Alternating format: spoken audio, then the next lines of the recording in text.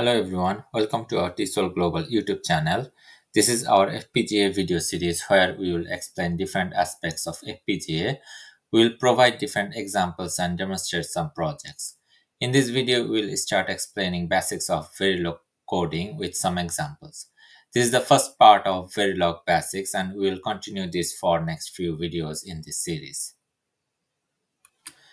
By definition, Verilog is a hardware description language, or we can also say it is a textual or written format to describe electronic circuits and systems. Verilog is primarily intended to be applied to electronic design and used in modeling digital circuits, system verification through simulation, circuit timing analysis, test analysis, which includes testability and fault detection, and logic synthesis. Now we'll look at the basic syntax of Verilog. It starts with the name term module. So what is module? A module is the basic unit of a hardware you are intending to design. In Verilog, we specify everything in a form of a module. A design generally can have several modules, but you cannot define another module within a main module. But you can define modules externally and instantiate it inside other modules like a function in C.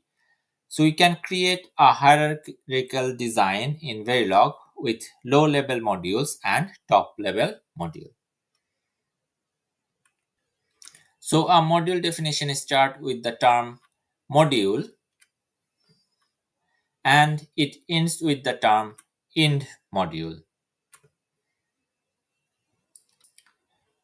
In between, we have the main syntax for the logic we want to design. So a module needs to have a name followed by the list of all input and output ports to be used in the design. Next, we have to declare which ports are input and which ports are output.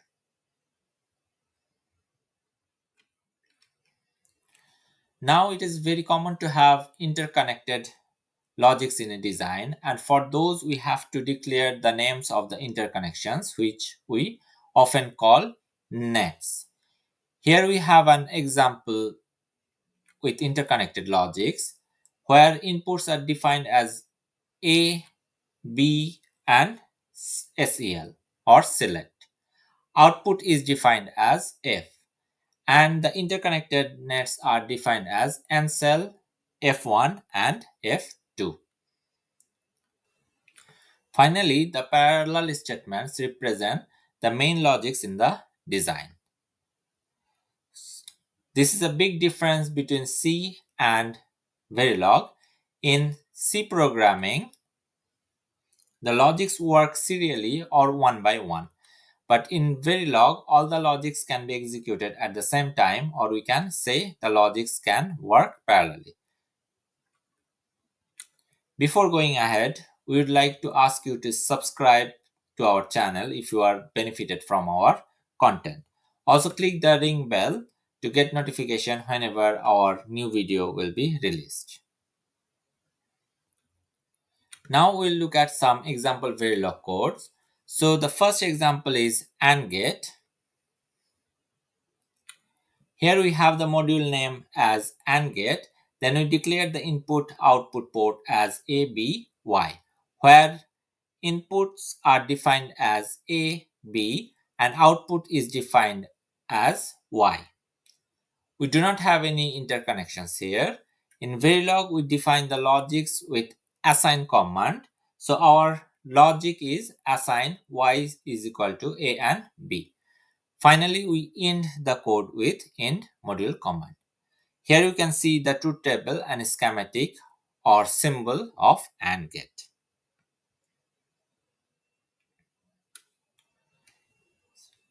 Next, we will look at a bit complex circuit with two-level logic.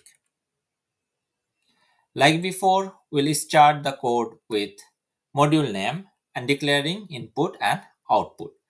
As it is a two-level logic, so we have interconnections. We can define the interconnections with where command.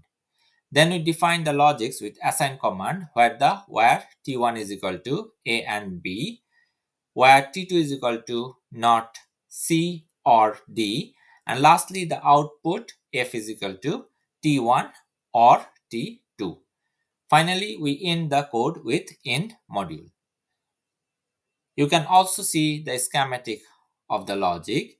Here you can also see the brief truth table with some selected logics to test with the simulation and MaxGen development board. Now we'll look at the Modelsim implementation of this Verilog code and its simulation. In our previous two videos, we already discussed how you can install Modelsim, how to compile the code and simulate it in Modelsim. So you can find the link of those videos above. During our work with Modelsim, we found that sometimes Modelsim starts opening in a text editor, and if you define editor with open with in Windows, and it goes into a loop and Modelsim keep opening when you try to open the compiler. Let us know if you want the solution for this problem, and we will make a separate video for this. For today, we already prepared the Verilog code for the two-level logic example, and we also prepared the test bench for this code. Now, as we discussed in our previous video, if you go to the library and in the work folder, and if you simulate it, it will open the simulation window. Then you can add these signals to the simulation.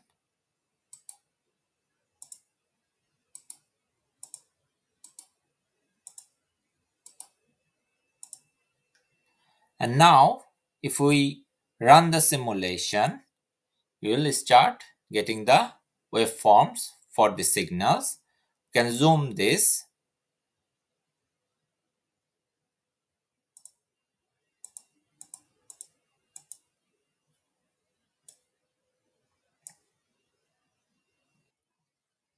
Now we can compare it with the brief truth table. You can see here, if we have 0, 0, 0 at the input, then our output is 1, which is similar to the brief truth table. And then if we have 0, 1, 0, 1, then the output is 0. And if we have 1, 0, 1, 0, then the output is again 0. And if we have all 1 at the input, then the output will be 1. So next, we will synthesize this logic in Quartus Prime and upload it in MaxGen development board and test the hardware. Before going to the Quartus Prime, we'd like to discuss one thing which we realized during testing this example in MaxGen development kit, that the user-defined push-button switches available in the MaxGen development kit are active low, which means the switches are by default give 1, and if you press them, then it will give 0. Similarly, the LEDs or the output LEDs also are active low. So if you define logic 1 or high in the port, the LED will go low or turn off. So to show the correct logic output, we need to use an inverter at the output of the logic we develop. So be careful about this. So to show the correct logic output in the MaxGen development board, we need to use an inverter at the output of the logic we develop.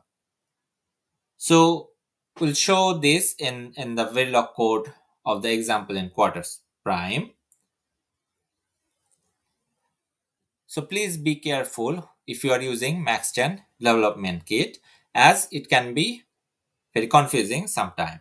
But for other FPGA development kit, maybe it will not be an issue and you can directly use the code we just showed here. and you do not need to use any inverter at the output for those development kits. So now to start with the Quartus Prime, we already created the project and we have uploaded the Verilog code we were discussing. So in our previous video, we discussed how you can create a project in Quartus Prime and how you can upload the code in the Max10 development board using Quartus Prime. So we'll do it here again. So here you can see the Verilog code we are talking about, and as we are discussing, we add an extra NOT gate here so that we can get the correct logic from our Max10 development board. So now we can compile this project. As we discussed in our previous video, it takes a bit of time to compile the project. So it's now compiling.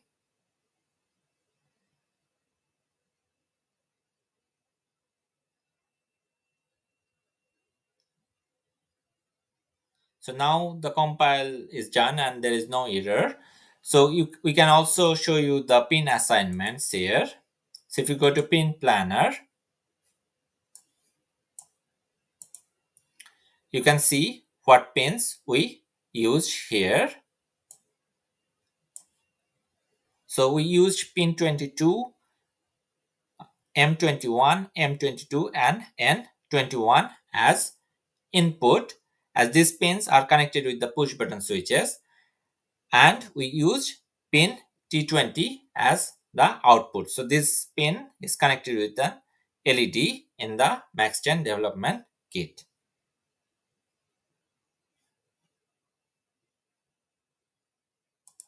So another thing we would like to show you, we'd like to show the netlist or netlist diagram. So if you go to the netlist viewer and if you click the RTL viewer, then you can see the schematic created from our Verilog code, and it looks like this. So the only extra thing here is this NOT gate. So as I discussed, we are using this NOT gate to get the correct output at the Max10 development board from our logic.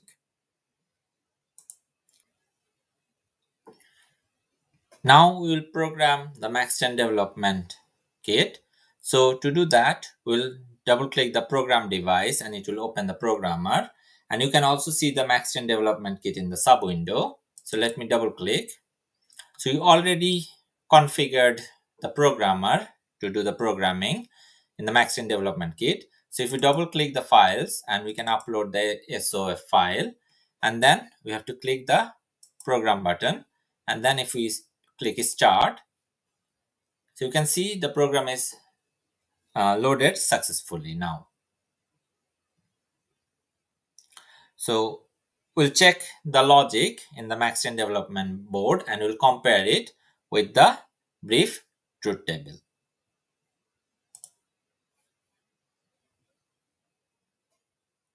So here you can again see the Verilog code for the 2-level logic.